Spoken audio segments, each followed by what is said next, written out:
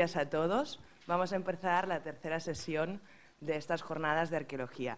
La primera ponencia la hará la profesora Claudia Toinevogt y ella es profesora de la Universidad de Viena. Es también jefa del Departamento de Arqueología de Prehistoria y Medieval y directora del programa de doctorado de Estudios Históricos y Culturales. Dentro de sus amplias líneas de estudio, de recerca, ella se ha dedicado tanto a arqueología medieval como en los últimos años en campos de concentración nazi. Por un lado, ha trabajado el campo de concentración de Sachsenhausen y por el otro, Mauthausen, uno de los campos de concentraciones más conocidos justamente aquí en España por el volumen de españoles, de prisioneros españoles que tuvo este campo. Empezamos con ella. Nosotros nos apartamos para poder ver el PowerPoint.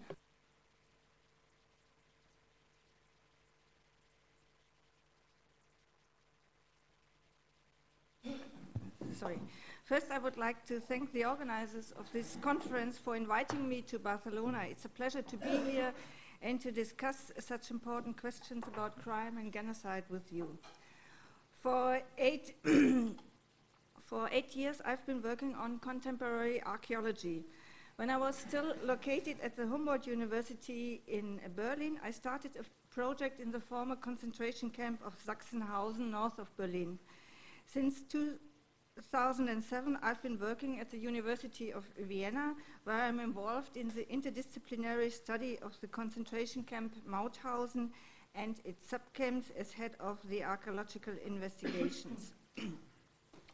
My motivation and interest in investigating such sites differing from my other archaeological projects concerning medieval times, my motivation is based on remembering the crimes and the victims. Concentration camps are crime scenes where a terrorist dictatorship with a racist ideology degraded people to inferior being. They were forced to slave labor, they were tortured and murdered. The crime scenes can serve as memorials for victims, they can warn us and admonish us and help to teach young people about National Socialism, especially when they lack a direct connection to this period via parents or grandparents. Through our research, we can offer materials and objects to the memorials and museums which help them to create places of learning and remembrance. So in my lecture, I will focus on archaeological investigations in concentration camps. First, I will talk about aspects of remembrance and learning. Then I will present some case studies in detail. I will shortly talk about the investigations in the Polish extermination camps, more detailed about my research in the concentration camps in Mauthausen and Sachsenhausen and some other sites you can see on this map. And I want to talk about the finds as material culture and their special meaning. It has become common sense that approaches towards the past should incorporate all available sources, the written documents of various kinds, oral tradition, images, drawings, as well as photos, and material culture. Each source embodies a specific, partly differing and amending potential and possesses its unique cultural meaning and significance. As archaeologists, we have to use modern methods to study such large and significant places connected with the recent past. These investigations involve surveying huge areas of several hectares. The first step in our investigation is always to look at maps and aerial photographs to get a first impression of the area. Then we consequently use geophysical prospection and digital terrain models together. You can see this here. To gather information about the structures beneath the modern surface and make them visible. With both methods, we can see, for example, barracks, as you can see here, and other structures of the camps. Particularly in the large former concentration camps in Germany and Poland, archaeological investigations have been conducted since the late 80s, but also in some smaller subcamps. Since 2000, also the camps in Austria have been investigated.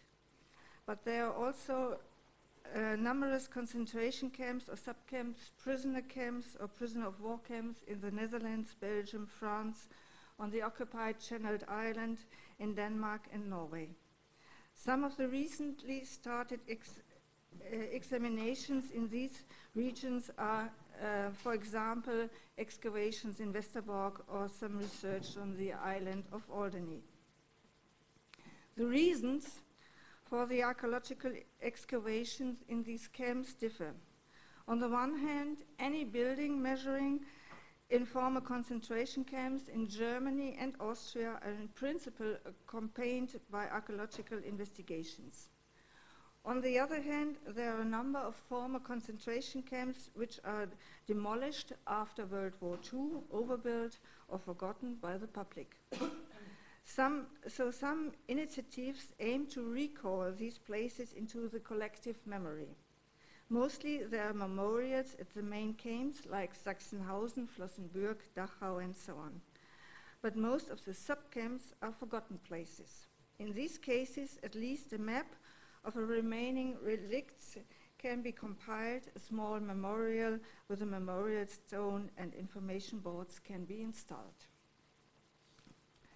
Sites such like the concentration camps in Germany or the buildings of the Gestapo, which is known as Topography of Terror in Berlin, were banned from Germany's cultural memory for a long time. They have become traumatized places or memorials against will. After the 1980s discussions that strongly demanded a deliberate commemoration of the victims of National Socialism, these places became century-rooted memorials. For countries like Poland, which has to be thought as one of the main victims of National Socialism and the Second World War, it is easier to consider these places as establishing places also in the sense of lieu de mémoire after Pierre Noir. The same might be true for other countries. Further, it has to be noted that since the 1990s, archaeological activities has been an active part of political education in Europe.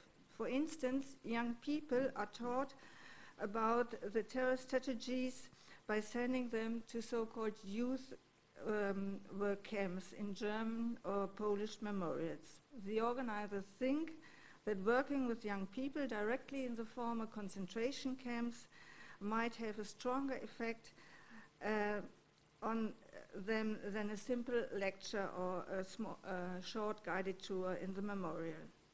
These work camps also have to be understood as a response to the constantly decreasing number of survivors who can talk about the camp life and the terror. Now I will discuss the case studies. Beside Auschwitz, there was nearly no other memorial in Poland. The knowledge of the extermination camps was rather low because of the great lack of written sources of contemporary witnesses. So the main interest often lay in the renewal or extension of a memorial site to show clearly the structures of the camp. This is especially true for the death camp in Poland, as mentioned above. A first comprehensive archaeological investigation was carried out by Andrzej Kola from the University of Toruń in Belgium. Core drillings in the entire area of the camp helped to trace the structures still preserved in the ground. It was possible to locate the remains of the buildings and the mass graves. You can see here the mass graves and one of the maps drawn by a survivor. During its period of usage, the camp was modified once. For instance, the place where the place of the gas chamber changed. In the first phase, the building was situated in the center, while in the second phase, it was situated here in the north.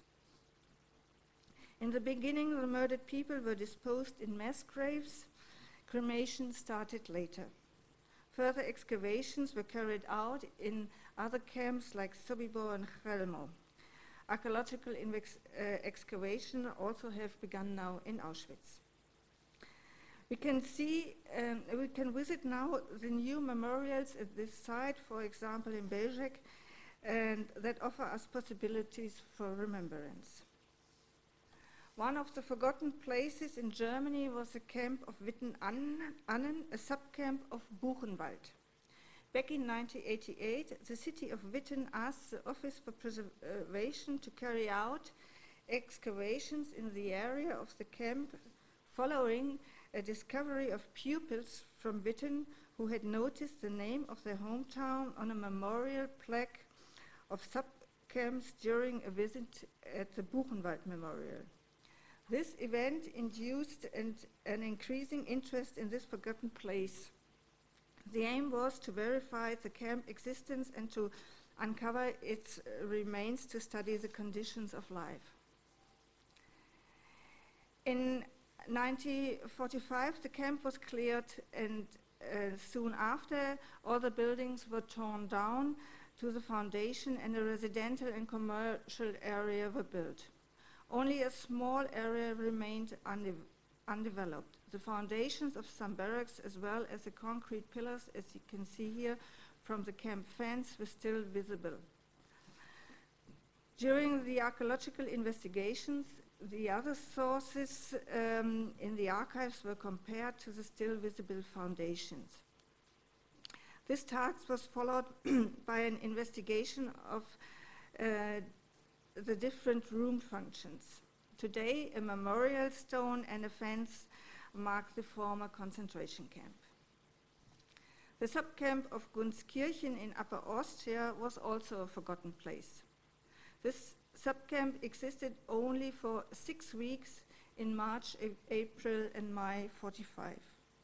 During the so-called death marches of the war in the winter 44 and 45, Jewish Hungarian prisoners were forced to leave the areas near the Eastern Front and were driven west. The information available for the camp are very thin.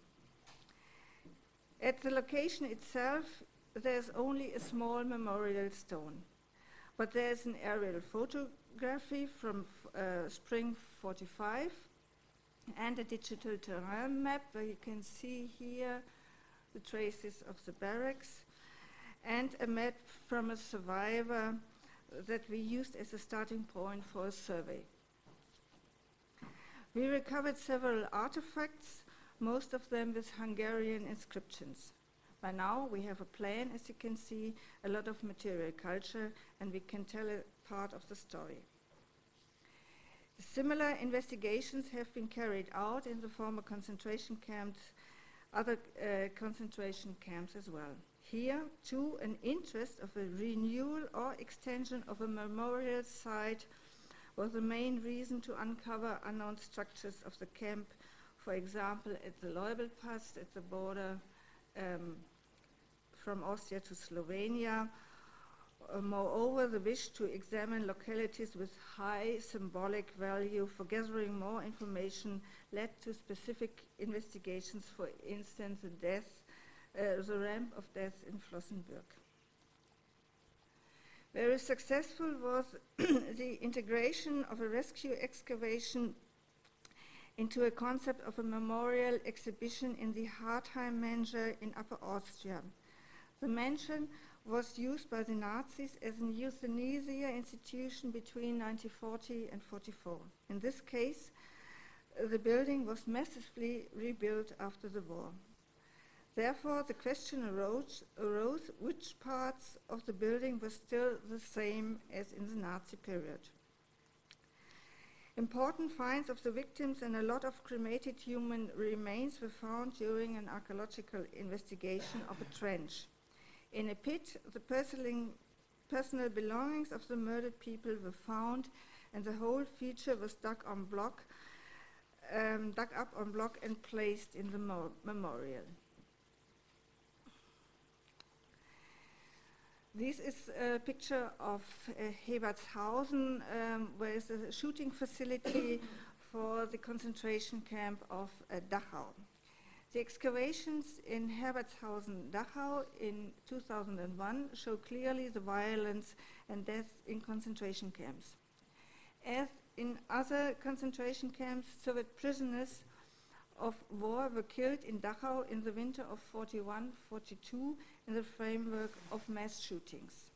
The complex is characterized by two walls. The border is a wooden wall and a bullet trap here.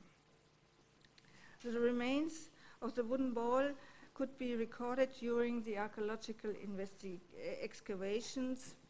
You see that here, as well as traces of the posts to which the prisoner had to be tied up. Furthermore, an iron fetter found next to the post verifies this practice, as well as numbers of bone fragments, mainly from skulls. The forensic analysis showed that the prisoners were shot at a close range by several riflemen and not, as mentioned in the written reports, from a distance about 20 meters. In this case, violence and death could be detected by archaeological and anthropological means. The inside archives by these investigations clearly exceed the information given by other sources. My research in Mauthausen is related to a new concept of the memorial. Again, it was necessary to revise the exhibition. Heretofore, visitors could only see the main camp built in 1938 and not the large outside sections.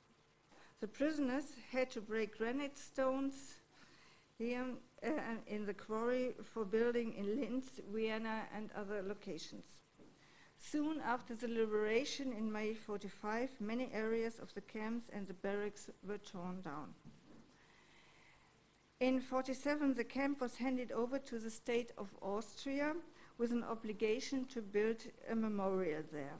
At that time, only the central areas and the parade ground, as you can see here, this is a parade ground and this as well, were considered worth for being preserved, whereas other outside areas were regarded as not historically relevant.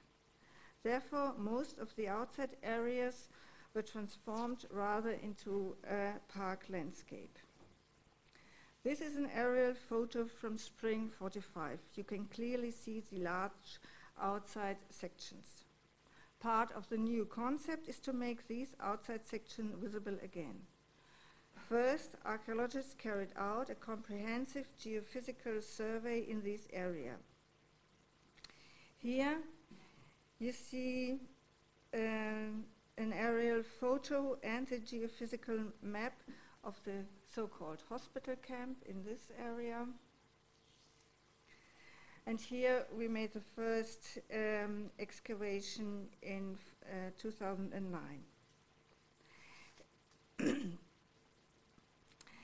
And we excavated the head of Barrack 6. The foundations were found directly beneath the modern surface. The foundation is built of large stones and has a brick base. Inside, the barrack was divided in 3 parts.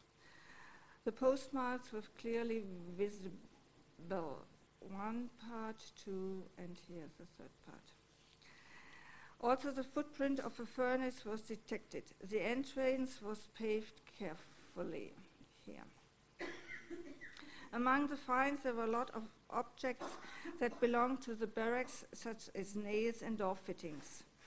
Although some personal items, such as dish belongings of the soldiers, were found here. The dish, respectively the mess kit, dated from the time of World War I, so probably one prisoner used that old mess kit. This is an aerial photograph and one of the very few other photographs here of the tent camp and the geophysical map. The traces of the post can be seen clearly. The inside of the tents show no abnormalities. The few eyewitnesses report that exist from the tent camp describe it as probably the most horrific part of the camp. It was built in late 44 for concentrating prisoners driven to Mauthausen from the east. When they arrived in Mauthausen, they were not even registered. The tent provided for the prisoners were taken from a brewery in Linz and consisted only of roof pieces, but did not have any side covers. The water supply consisted of small trenches running parallel the tent. During a 4-week campaign, we excavated the sections cutting across the second large tent from the south. The tents were originally erected on artificial built terraces. On the south side, we recorded a trench here, most likely belonging to the water supplying system. The stratigraphy shows clearly that the trench was repeatedly blocked by mud and water coming from the higher terrace in the south. The constant flow of mud and dirt surely led to further contamination of probably already unclean drinking water. Huge accumulations, layers from mud and the original walking level of the tent show that the inner parts of the tent were constantly swept and flowed during rain. There was no pavement or solid flooring in the tents, meaning that prisoners were forced to stand, to sit or sleep on the naked floor and being totally exposed to water and mud penetrating the tent from the sides. We could recover amount of objects from the trench which were lost by the prisoners. There were toothbrushes, shoes, objects with Hungarian inscriptions. You can see here a mirror and a shoe, and even a necklace. These objects show that the prisoners tried to keep some of their personal belongings to stay connected with their former lives and habits even in this horrible environment. In the lower part of the section, we discovered several wooden panels, as you can see here. The panels were struck vertically in the ground, and we believe that they may have served as provisory space separation inside the tent, probably put up by the prisoners themselves. It is stated by one of the eyewitnesses that prisoners tried to separate several ill people from the others. Possibly these panels refer to such attempts. Questions for the archaeologists coming from the historians deal with the so-called ash heap. The investigations aim to find out how much ash and cremated remains has been placed here. Therefore, we drilled holes. The drill cores were documented and the finds separated. After that, the cores were immediately put back into the ground again. The documentation of the sample showed that the concentration of the ash in the back was much bigger than in the front. It was bigger in this part than here. The area had already been leveled by the Nazis for the disposal of the ash. The different layers of ashes were divided by further leveling horizons. The drill core also contained a number of finds, such as personal belongings of the prisoners. Other questions concerning, for example, the still existing way to the quarry. It was not clear if it was dated in the Nazi era or if it was covered by a younger phase. The excavation showed that there was just a simple way with low stones, but the Nazis built a new way with a deeper foundation. An important aspect of the research in Mauthausen is the investigation of building structures. All the buildings still standing are currently examined in the framework of a large building archaeological survey. An important building was Barrack 1, as you can see here. Here the camp clerks were housed and also the camp brothel. The walls and ceiling in the sex cabins were painted over with yellow colored in a post-war period. It could be recorded that there were several wall paintings on the wall and on the ceiling. Through this, the brothel was visibly embellished. Other architecture examinations took place in the killing area. Here we found the remains of a shooting facility, and on the floor you can still see the traces of the backstop. Finally, the gas chamber itself and the small room in front of it, where the apparatus to funnel the gas was installed, were examined. Different tiles are clearly visible on the wall. A photography taken shortly after the liberation shows the reparation with 9 tiles and a hole in the wall where the pipe from the gas apparatus originally led into the gas chamber. Presumably, the Nazis themselves dismantled the devices and sealed the hole with 9 tiles. After the Americans tried to find out about the apparatus' original position and removed the tiles again to rediscover the hole. The spot was then closed with 16 tiles. Here you can see the 9 tiles, and here are 16 tiles now. Next, I will talk about Sachsenhausen. The flagship camp north of Berlin was built in 1936, while the Olympic Games took place in the capital. The triangular shape was considered as ideal form for controlling the inside, a geometry of terror. Tower A on the south base of the camp offered an overview here of the entire half circle. The commander's office and the SS area was located in the south.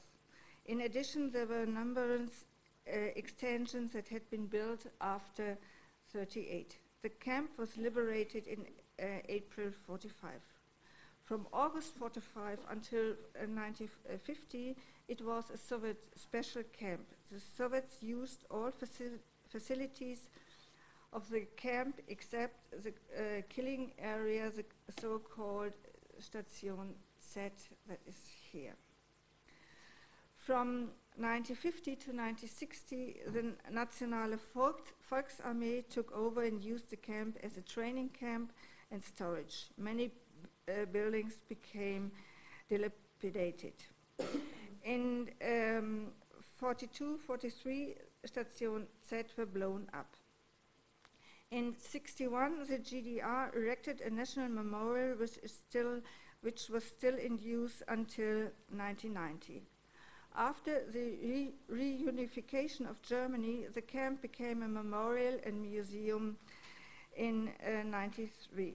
In this framework, the contents of the exhibition had to be revised through the aim was to keep the different levels of the time visible.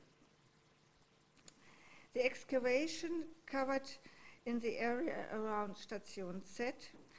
However, it has to be emphasized that the actual exterminations areas that were built during the winter 41-42, the gas chamber, which was built in 43, the next shooting facilities and the crematoria were not directly affected by the excavations. In the framework of these constructions, a number of cremated remains were uncovered, but not further structures except the old paving leading to the gas chamber where we found where some teeth were found. Behind the crematorium, the ash pan could be documented. Also, the connection between the furnaces inside the building and the outside ash pan. This is inside and this is outside. Here you can see it. These facilities allowed clearing the furnaces from ash and putting it directly into an ash pan. When the ash pan was full, the cremated remains were dumped into large pits. Photos from May 45 show huge amounts of cremations being stored in the area of Station Z. On the one hand, the discovery of human remains demonstrated violence and death in the concentration camps very clearly. On the other hand, we also have to be aware of Jewish religious burial customs. One of the most fundamental Jewish beliefs, the sanctity of the rest in death, requires an everlasting preservation of burials. The Jewish grave in the house of eternity must not be disturbed. This principle is respected as much as possible during the excavations in the former concentration camps, as we did in Mauthausen and also the Polish colleagues did in the Polish concentration camps. Therefore, cremated or skeleton remains are mostly not anthropologically examined but reburied. In 2006, the finds of a large garbage pit were investigated.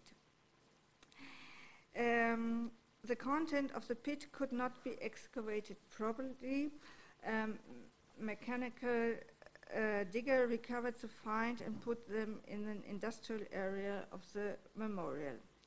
The results were 13 large mounds of dirt and finds here, and a sorting machine screens the material with different strengths. The remaining soil was once more sieved with even finer screens, leading to the discovery of small finds such as coins and buttons.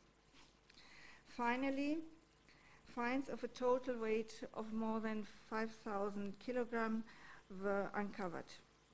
According to usual standards of archaeological categorization of objects, were first sorted in the terms of their material. The weight of the iron added up to 3,000 kilograms, bottled and other glass objects were over 800 and so on. However, it soon became clear that these categories were not suitable for analyzing the material in regard to daily life in the camps on the relation of offenders and victims. Therefore, a functional classification were developed. The following categories, as you can see on the right, were formed: construction, clothing, toiletries, household, military, coins, and other things. And I show you now some pictures. Here we have household items, and personal belongings, as is glasses and pipes and so on, clothings.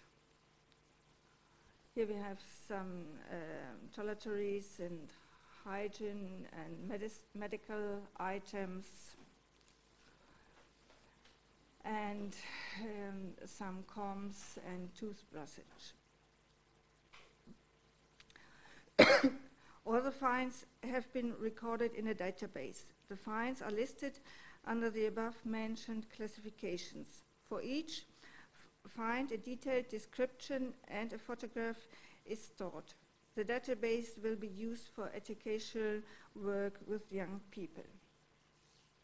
The huge number of finds gives us the possibility to learn more about the prisoners and the perpetrators. It is evident that objects embody a history and thus a memory. This memory is directly related to the meaning of the things during the time of use. Every age and every culture uses countless objects. However, these objects are not purely functional things that are used in a certain time and a distinctive cultural context for eating and drinking, reading or writing, or personal care. They have their own history and biographies and are connected to the biographies of their owners. Over space and time, the history and meaning of the objects, from production to use, repair, or other changes to waste products, but also their owner biographies are inscribed in them. Therefore, it is important to consider the contents and the aspects of life in which the objects were used. Artifacts have a great consistency, a life of their own. Through transfers, they can get into other cultural contexts. The things which we surround ourselves are shaped by general and social structures and conventions, cultural values, and personal preferences. They can be symbols for structures that we can see easily, but also for structures that are not visible at first. So we can distinguish several levels. First, the importance of the objects for the different owners during the times of use, and secondly, the importance in an historical perspective that characterize the structures of the system. Transformations of the object's meaning that result from passing it on and therefore changing its social status have to be considered as well. This also applies to finds from the former concentration camps.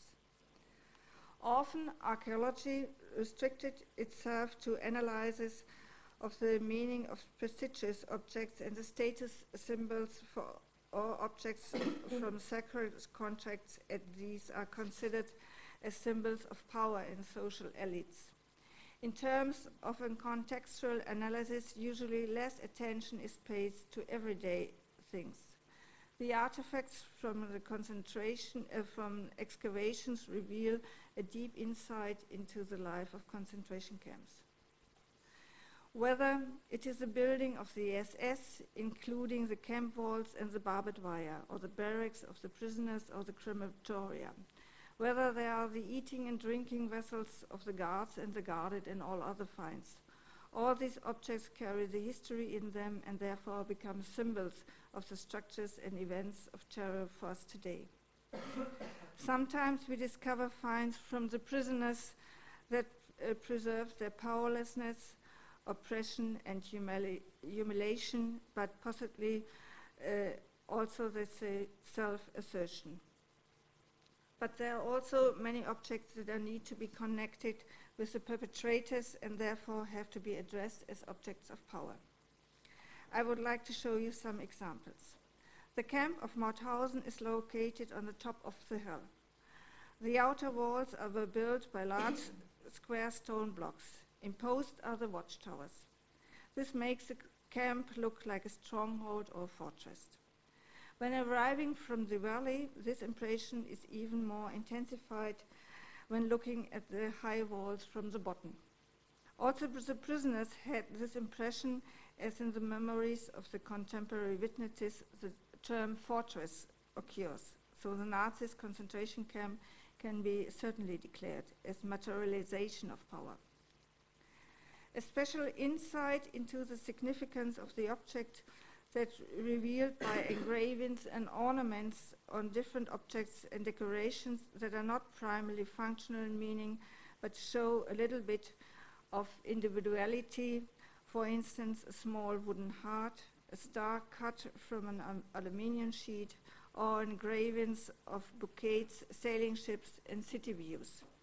These finds represent a minimal rest of hope, strength, and a will to survive, which the prisoners probably might have felt when looking at these things. A lot of artifacts can be personalized and sometimes even addressed as belonging to particular prisoners. Especially improvised objects often made of ordinary material can be linked to the internees, whereas objects of high quality material are possessions of the offenders. A good example is the tableware and the cutlery. There's tableware marked with labels of porcelain manufacturers that show from where the camp's administration received the porcelain for the dining facilities and the officers' mess. Additional stamps showing labels like SS Reich and the swastika clearly reflect the relation to the Nazi regime. The high-quality porcelain is accompanied by cutlery made of high-grade steel or even metal and sometimes engraved with initials which easily link them to the offenders, like this one here. In contrast to these objects stand the dishes and the cutlery of the prisoners. Cutlery from the large garbage pit from the edge of the camp triangle of Sachsenhausen totally varies in quantity and material. There are 16 preserved knives or fragments from knives. 12 of them are made of high-grade steel, 1 of iron, 2 of aluminium, and 1 of plastic. You can see the plastic one in the bottom. One example of high-grade steel, possibly silvered, bears the entwined initial H and O. 2 of the objects do not fit into the ensemble. One knife of aluminium on the left-hand side, which seemed to be made by the prisoners out of a handle of another artifact, and the other one is the plastic knife which had a cocked blade. Forks are very rare in general. On the other hand, spoons appear quite often. Around 90 examples have been recorded. Comparisons to the material show the relations to the knives and the forks. Around 20 spoons, teaspoons as well as tablespoons are made of high-grade steel. This proportion corresponds with the one of the knives. On the contrary, there are 59 spoons made of aluminium and 3 of plastic, and they have almost no comparable equivalents. The prisoners' strategies for survival become apparent when looking closer at the cutlery that seems to be self-made by the internees for sometimes recycled materials. Almost all knives that can be linked to the prisoners are made by the victims themselves. Also a spoon formed out a fragmented handle as well as another one made of high-grade steel are self-made. The used materials show the differing access of offenders and victims to cutlery. So to come to a final conclusion, it has to be noted that archaeological heritage intensively incorporates contemporary historical archaeologies in research going on in the monuments and the memorial sites of the Nazi periods. In Germany and Austria, the offices of preservation and of monuments recognize the importance of those places and treat them with the equal attention as sites from older periods. At the memorial sites, interdisciplinary research with other historical and museological disciplines take place. Many valuable insights into the structures of the camp, the crimes, and the everyday life are obtained by archaeology and can reveal many new facets of the crime scenes. With the neighboring disciplines, these studies help to analyze the conception of history of the camp and to present the results in the memorial. We also can tell some other stories with the material culture. At the Leubel camp, one of the subcamp of Mauthausen, we found this aluminium lid. You can see the characters Enfiture here, Rack here, and 5 francs here. And first I have to mention that we know that in the Leubel subcamp there were mostly French prisoners. So we asked the Victims Association in France whether they had an idea what rack could mean. So far it was only obvious that the objects had something to do with confiture. We got the answer from France.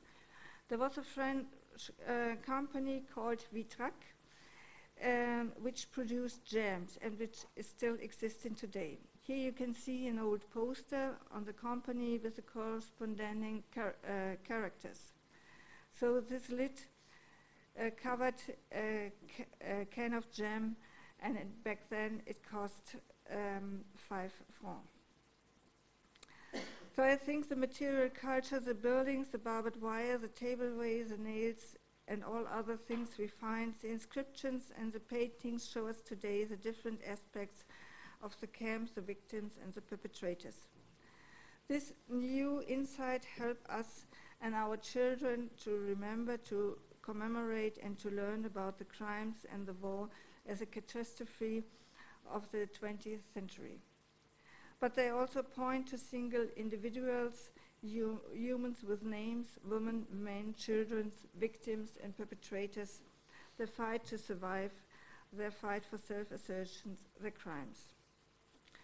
Also interesting in the interplay of archaeological heritage offices and remembrance.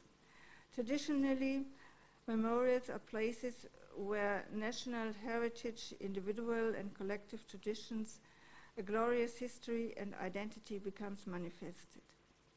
Such places of memory generally have a positive connotation and a meaning in the collective memory. Cultural places become places of collective memory as soon as they are ascribed symbolic power of events in the recent or distant past.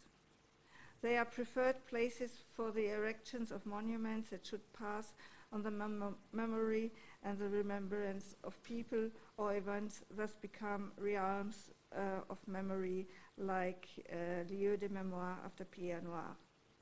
Former concentration camps or other places of Nazi terror on German territory do not fulfill this positive connotation.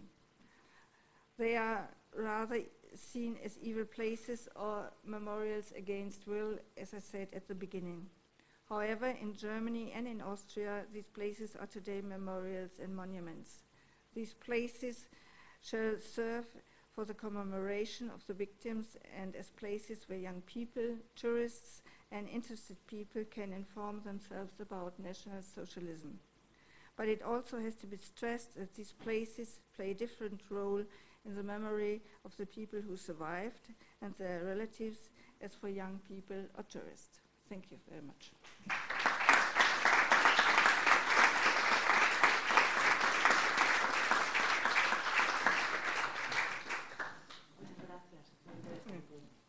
Really interesting communication. Well, no hace falta que me siente ya directamente porque si no vamos a volver a cambiar. Ahora es la segunda comunicación de esta mañana será realizada por el profesor Schoffer, es el director del Museo Estatal de Arqueología de Brandenburg. Y una de las partes interesantes, you can see it, right? No problem. Yes. Yes. Una de las partes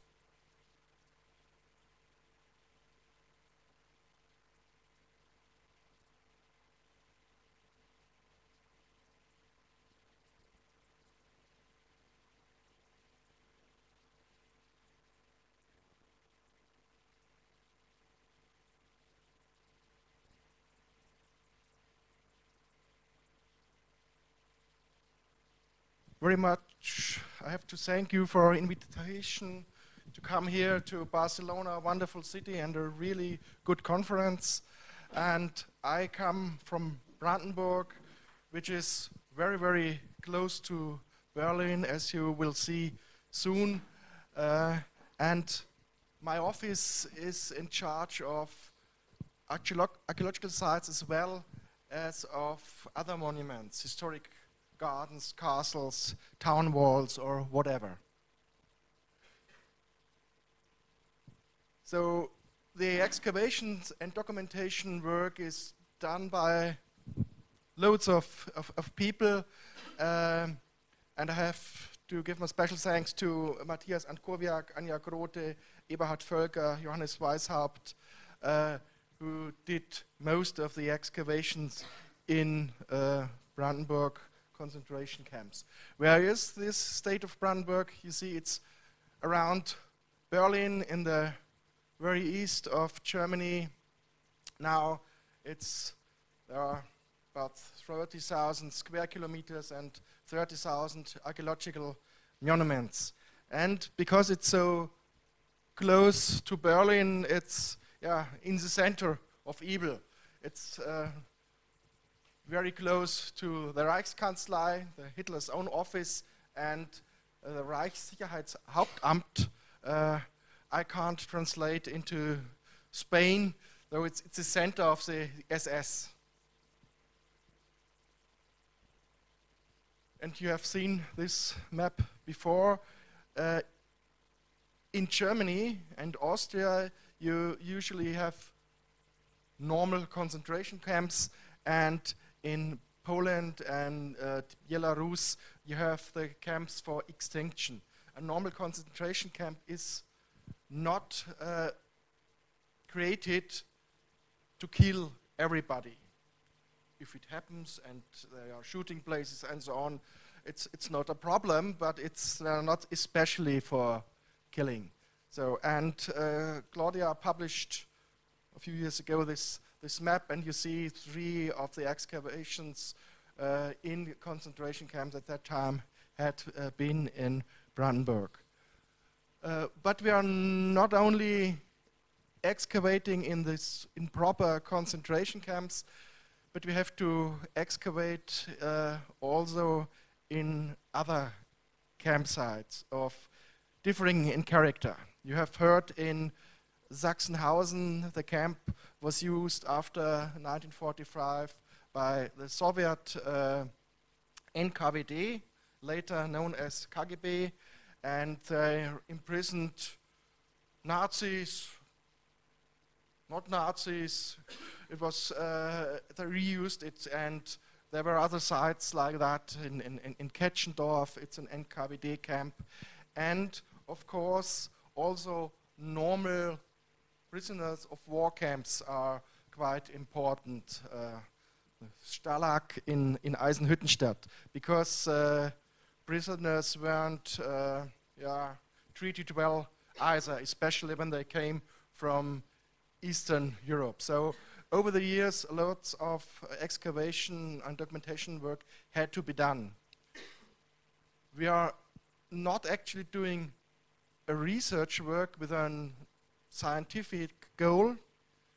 We are excavating when there is some building work going on, a road or some investors, or as you have seen in Sachsenhausen, when this educational monument is reorganized after 50 years.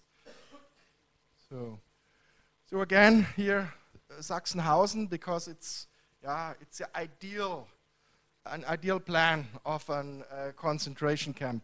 You see this triangle here, and the idea, as Claudia said, is the total control of the prisoners. Here, the plan of the barracks, and here is a tower with a machine gun, and you can fire in every direction. Yeah? 1 or 2 brave and good German men can keep hold of thousands of prisoners. Yeah? For those who like Lord of the Rings, the eye of Mordor is always watching you. But it's not only this camp, the center of this camp. There is here the so-called T building, administration building. Here are the barracks for the SS.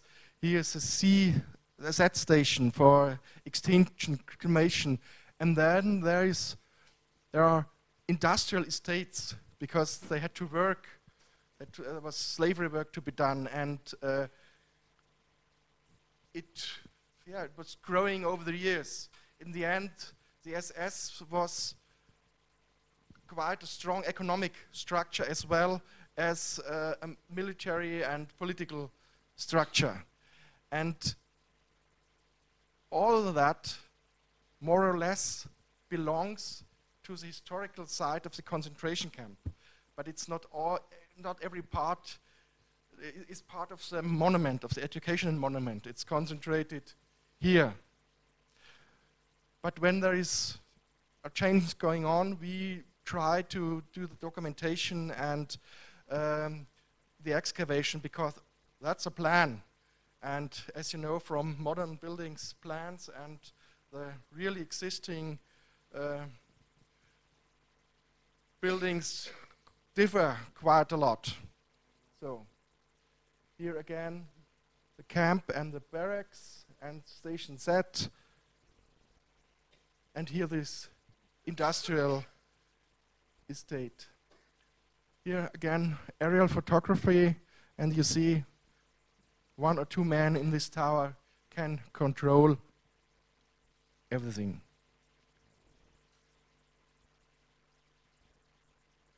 So, and those were the places where the excavation were carried out.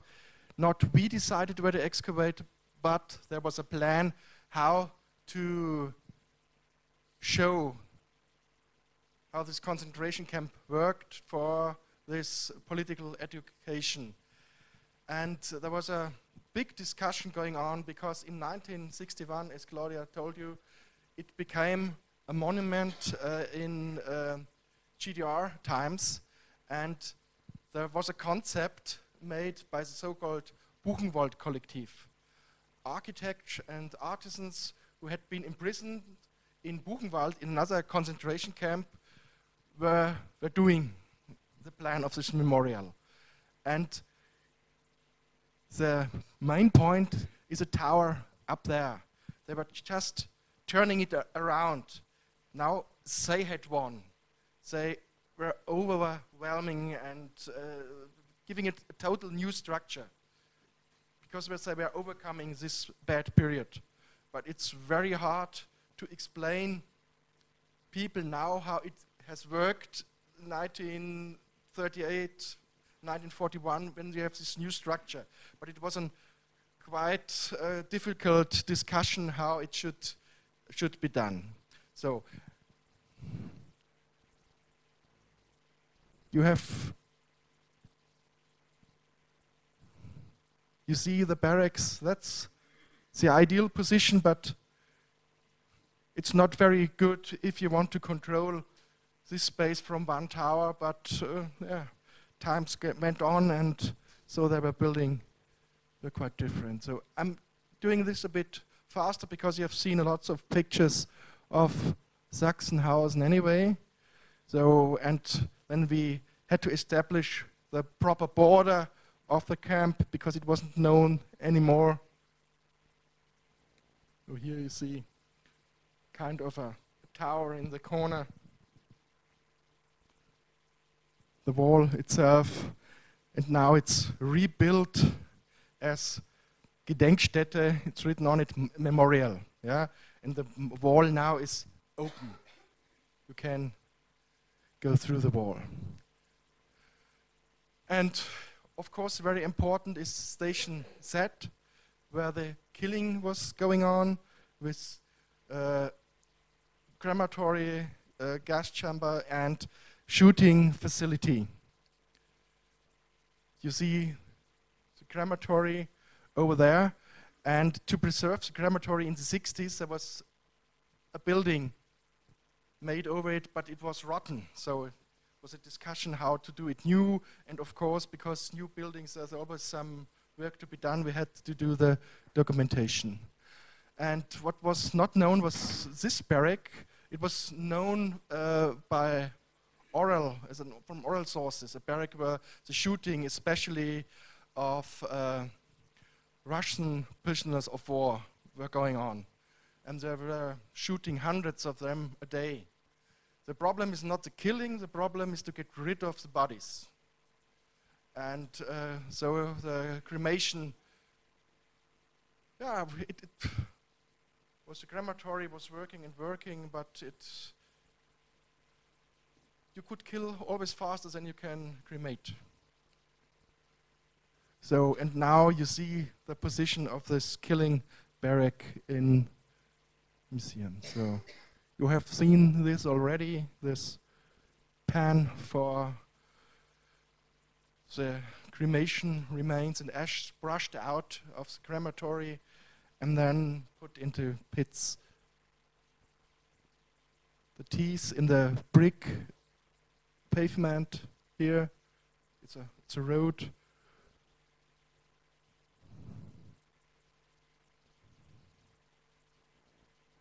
So, there's building work going on. It's now the new housing of the crematory. Yeah, it's modern. So that was Sachsenhausen, and to every main camp there were loads of sub-camps or satellite camps, because the prisoners had to work and were brought to different areas. The next place I'm talking about is Jamlitz. Jamlitz is the proper name, but in the written source it's called Liberose. It's the closest little town. And there is a story in Jamlitz. It was a satellite camp from Sachsenhausen from 1943 until spring 1945. And at Sachsenhausen, it was an NKVD camp from 1945 to 1947. And now it's just a residential neighborhood with houses and gardens. And there is a special story due to eyewitness.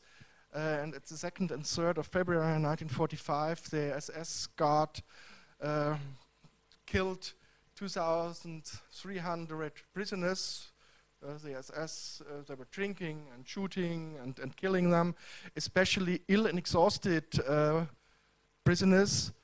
They couldn't move them to another camp because the Soviet army came closer and closer, and this killing was going on in sogenannte Schonungsbaracken, barracks for recovering. Yeah? And then the eyewitness said they were hastily buried in mass graves. In the 1970s, about 650 or something like that of bodies were found at another place. So still 700, around about 700 were missing. And there was still one SS man alive. And so the police asked us to do excavations to find the victims and hints to prove the case, because it might have been possible to sentence him. So there was no building going on, it was research work done for the police. And we knew from the plan of the camp that there was in the most northwestern area was this area of the Schonungsbaracken. And so we were looking for the barracks and especially for a mass grave. So we cut trenches all over the place, used metal detectors, and excavated here these pipes from drainage. And so we were able to establish a plan. The green squares show you where the barracks were. You see our sondages, you see the drainage, and you see the modern buildings, modern housing. And we could find everything. We could find the barracks. We found ammunition for a machine gun. We found bottles from the drinking. We found ampulle, and so on. And we found a big pit, and we thought it might be the grave. And especially Anja Grote, who did the excavation, she was briefed by a rabbi how to deal when any human bodies are found. We would have to stop excavation. But in this pit, there was no body. So the eyewitness seemed to be not totally correct. He probably saw a killing and saw them digging a pit, but didn't see actually that the dead bodies were put in this pit. There's somewhere, we don't know where they are. So that's always a problem, of course, with eyewitness. They are not totally correct, or if they end in one point. For to sentence somebody, it has to be really quite correct. And the prisoners were brought from one camp to another, and they were not taught, now you are going to this camp, and so on and so on. So and it gets mixed up in memory. But we are sure there are some 100 more dead persons somewhere at the site. So now we are coming from Jamlitz to Rathenow. So here it was a criminal investigation. Here it was to rebuild or re-establish an educational memorial site. And in Rathenow it's quite different. In Rathenow we had a satellite or sub-camp. You see in the aerial photography, it's zoomed here. You see the barracks, and then you see this crisscross trenches. It's for shelter if there's an aerial attack. And you see here this railroad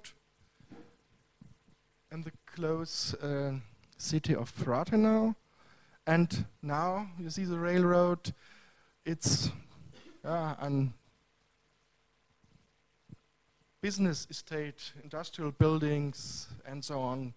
And before another one is built here, we are doing the excavation. Here it's done by Eberhard Völker, and you see pavement of the barracks and the housing quite close, the modern housing quite close.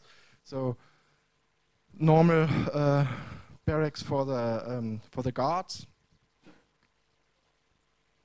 And again, very important, those finds with names on them, self-made knives.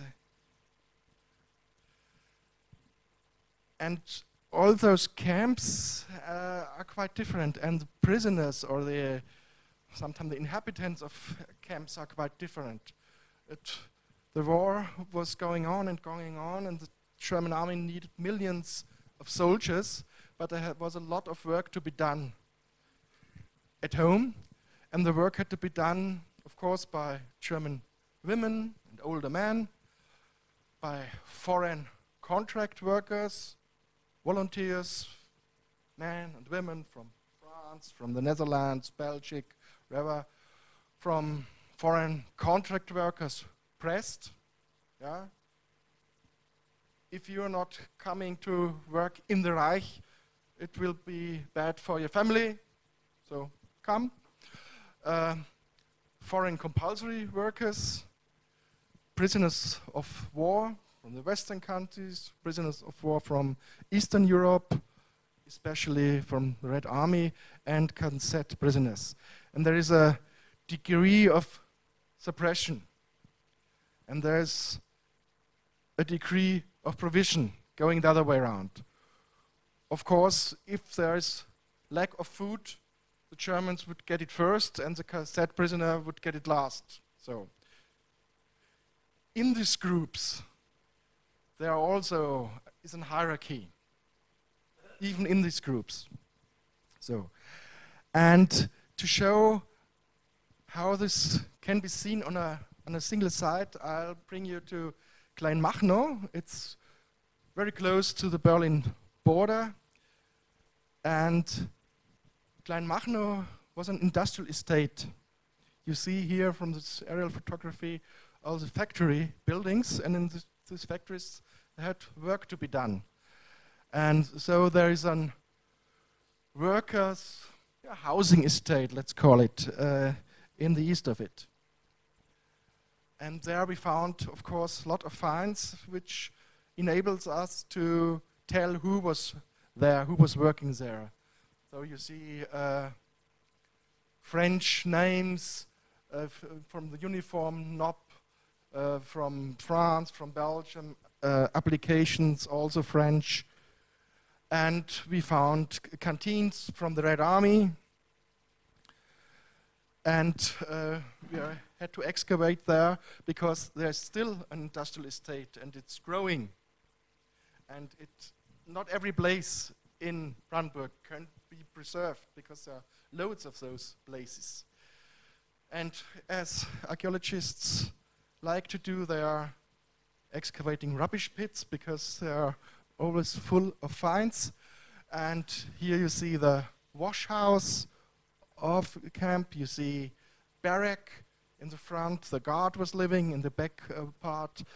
Was the prisoners' area. And we found outdoor place for cooking, not very comfortable. And we see that different groups were living here. We had an area for German workers. We had an area for foreign workers from Western Europe. There were barracks with cooking place, kitchens and washing, and so it was quite fine. Less fine it was here, where especially the Russian soldiers were living. They had to cook outside. There was a latrine outside. The barracks were not so good. And the worst place was for KZ prisoners. They had to live in the cellar of the factory.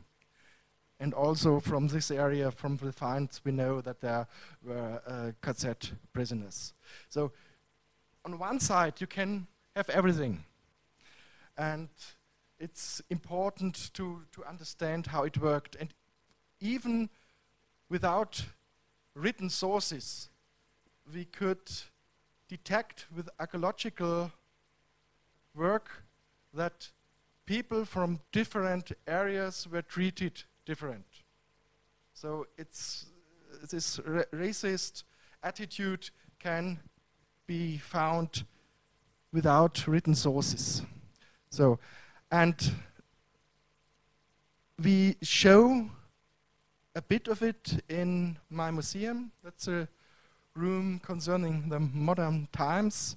The Archaeological Museum starts about 50,000 years ago, and on about 2,500 square meters you can see wonderful finds, and you at the end can see finds from the camps. It's a closer view, and we divided the showcases. There is a bright side. On the bright side, of course, there are the objects related to the offenders. Yeah, it's blank steel here. We have these dishes. You saw this SS Reich, and you have bottles of wine.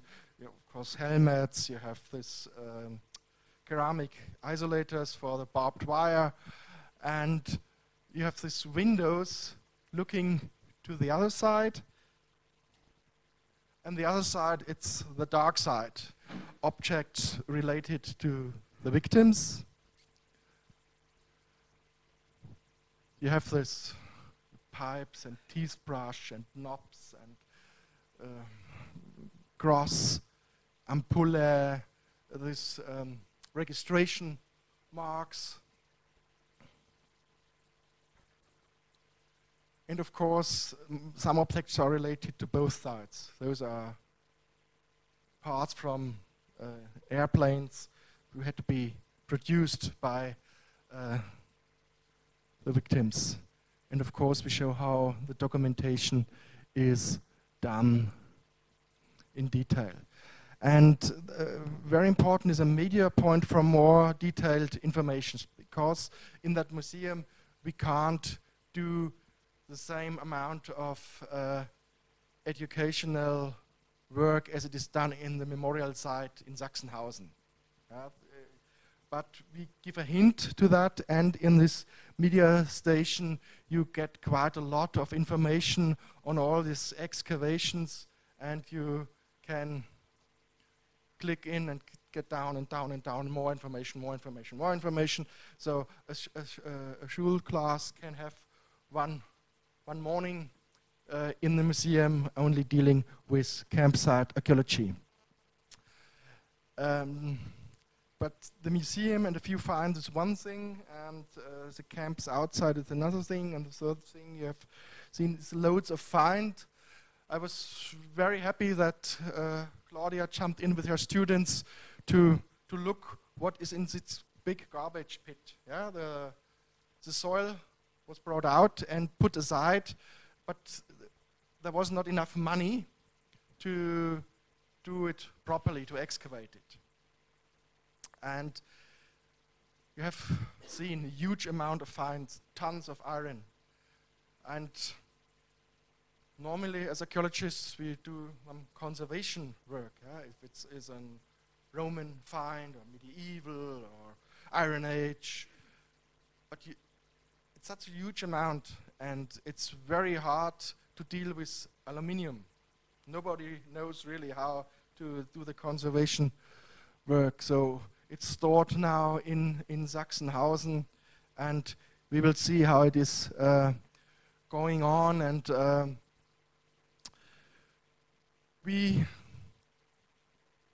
will do, I'm sure, more excavations on these sites, on prisoners of war camps as well.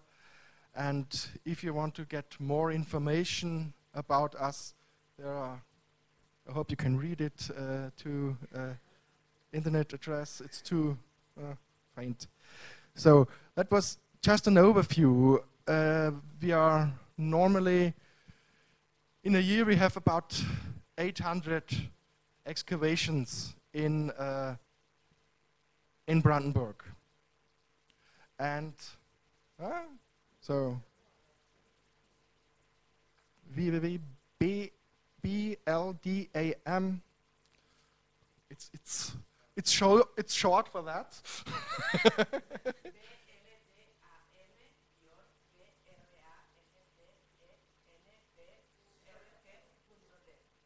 Yeah. So in a year we are doing more or less 800 excavations, and at least 2 or so are concerning with campsite archaeology in average. So if you want to do more investigations on that time, on the topic, you're always welcome to come. You can do a PhD in Vienna. So, thank you very much.